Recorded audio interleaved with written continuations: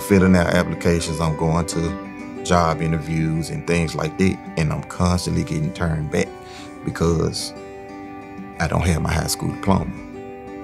And that's when I came to the realization where I had to go ahead and go back to school.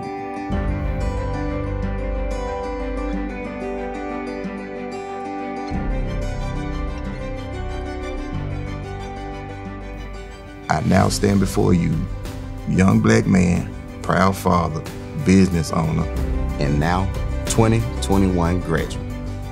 I made it through it. I ended up graduating top of the class and everything, which is something that I never thought that I would be able to do.